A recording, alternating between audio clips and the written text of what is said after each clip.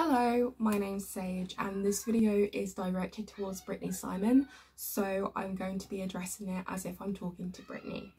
So I recently watched one of your videos and it's about you talking about a situation in which you were labelled privileged, and the person was, I can't remember the exact situation in which the word privileged was being used.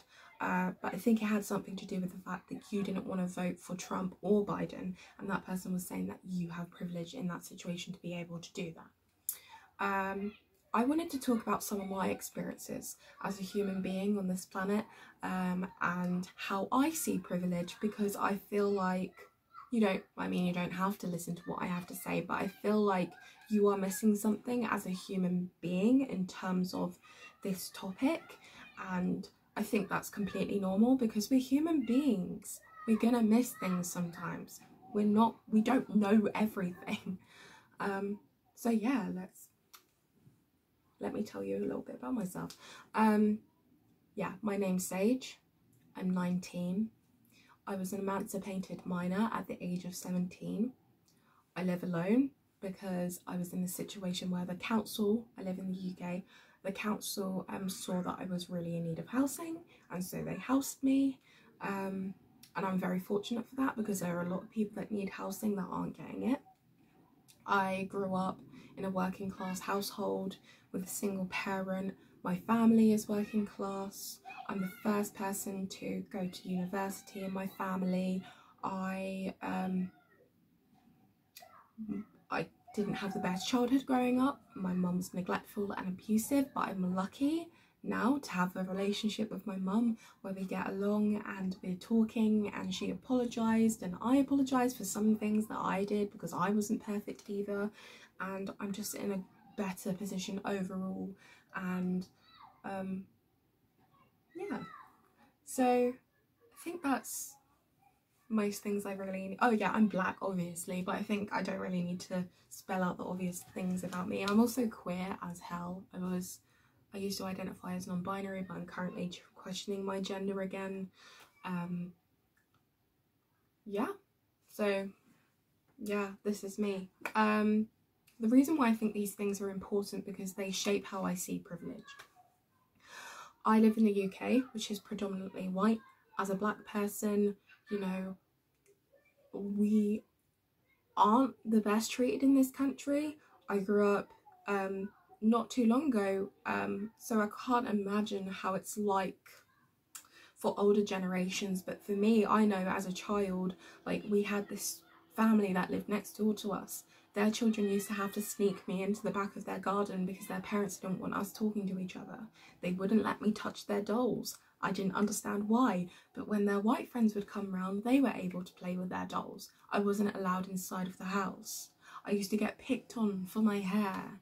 I have had run-ins with the police, especially when I was younger and going through that time with my mum, and it was really difficult. And you know, I have experienced at the age of 14 being pushed down by 2 police officers to the point where you can barely breathe because your chest is in the deck. I've had experiences where me and my family have been attacked by a white family, a fully grown white man who was like an ex-veteran, and not an ex-veteran, an ex-army person, soldier, and he was hitting me and my little cousins who were like 13 and 14, and when the police came to that situation, they looked at us, they saw that we were hurt, they flashed a light in our face, told us to go on our way. They also treated it as if it was us that instigated the situation, which wasn't the case. So black people aren't very well treated in this country, and racism is still very much alive, even though like I'm like a part of the youngest generation and I've even experienced some pretty crappy things. As a queer person, I wasn't necessarily accepted by all of my family members. I'm quite fortunate that because most of my family grew up in the UK, which is pretty at the moment is pretty okay with like gay and trans people, that they were like, yeah, sure, whatever. But other family members that grew up in Barbados and sometimes come to visit, they were very against it. I remember one time they made me cry in front of my like little cousins because they were telling me how I was going to go to hell and things like that. So I've had that experience, and yeah, I mean, it hasn't I don't know, I did experience some bullying as well. Like, I couldn't do PE because in the changing rooms I'd get picked on so badly, and people would basically sexually harass me because they knew that I identified as gay, and so they were like trying to make me uncomfortable, and it worked. So I stopped doing PE. There's been a lot of situations that have shaped my understanding of, you know, the fact that being a minority in a society where they cater and create and shape everything to fit and work for the majority can affect your life, the quality of life that you're able to live, and make it more difficult sometimes for you to create a better life for yourself. I've had that experience. So I would consider myself to be someone who doesn't have a whole lot of privilege in regards to the fact that I'm black, I'm queer. I grew up in a working class family. I'm not sure since I got into university if I am working class anymore. The UK is kind of strange. They have money to give to people who don't necessarily have the funds to pay for university outright, so a lot of people can get into university if their grades are good enough, which I managed to do, and hopefully going forward I will be able to get myself out of, you know, the working class sort of like, you know, living on toast kind of life that I was living at one point. So yeah, I'm someone who doesn't have a lot of privilege, and I can recognise in you having had certain experiences, having you know, being a woman, being a Middle Eastern woman at that, living in a predominantly white America, being queer, other things as well. I can understand that your life experiences, the things that you were born into, have created a situation where you're someone who doesn't have a whole lot of privilege. But you still have privilege.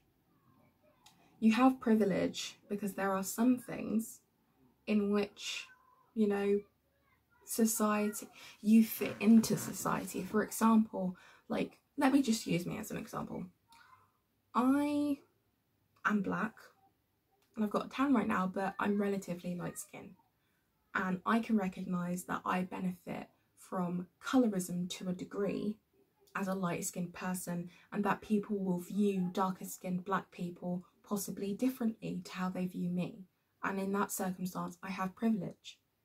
As an able-bodied person who doesn't have any mental disabilities, I can navigate society not having to think about if the venues that I will be going into have setups which allow me to get there. Like, I don't need to worry about if they have disability access and such. And there are so many other things that I'm not aware of as an able-bodied person navigating society that people who aren't able-bodied have to navigate.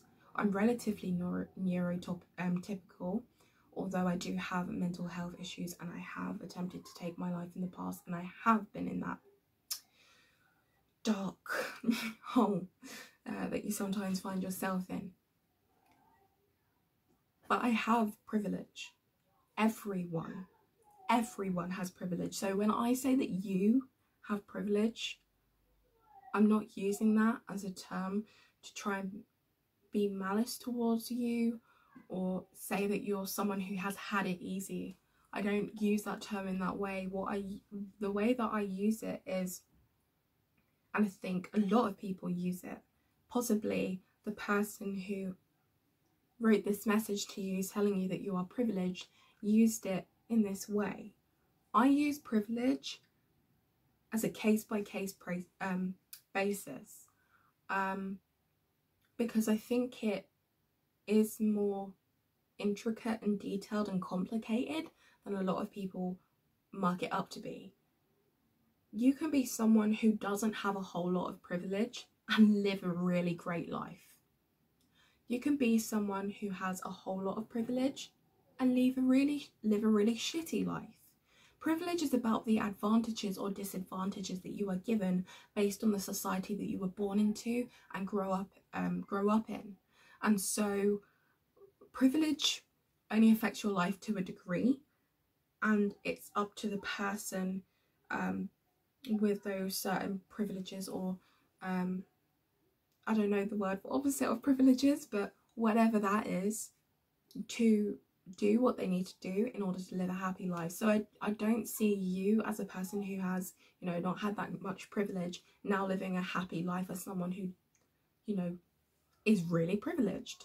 That doesn't change the fact, like, the fact that you're living a happy life doesn't change the fact that you've gone through all of these things and you was born into a society where you were set up in some ways possibly to fail or to have a difficult life.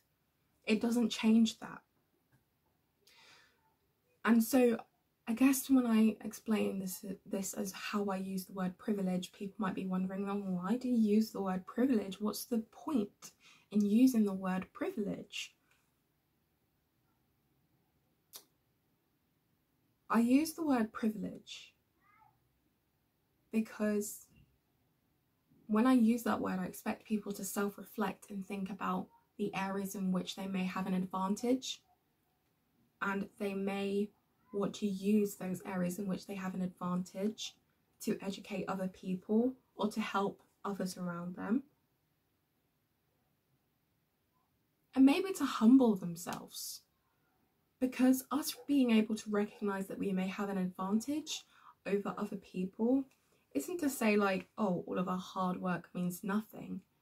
It just means that we should be more understanding when people who don't have the privileges that we do are speaking to us and saying, you haven't had the same struggle that I have. This is difficult. Can you help me? Or can you reflect on what you're doing because it may be harming me? That's the reason why I use the word privilege. And I think that everyone can do that. I think everyone can do that. Unless, you know, I haven't met someone who hasn't been able to do that. I can't imagine what their life must be like. They probably do exist. But from what I've seen, everyone has some form of privilege and everyone can do what I've just said. You know, I'm using that term for.